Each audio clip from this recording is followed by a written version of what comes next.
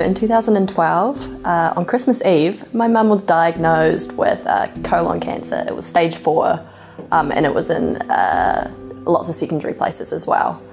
And so it was just me and mum living alone, and so in 2016, early 2016, she passed away from complications, and that's when I connected up with Canteen, just kind of after it all, because it was very isolating as I was the only one in the house with her.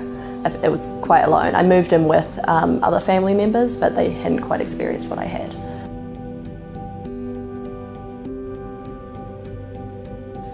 Yeah, as I said, it was super isolating when she passed away, and I just didn't really know what to do with myself. And she had mentioned Canteen before she had passed away. We just never had got round to it. And so I was able to connect with other people whose parents had had cancer, and so we were able to share our experiences and kind of just bond and kind of feel the world out with each other and know that we weren't kind of alone, which was really great.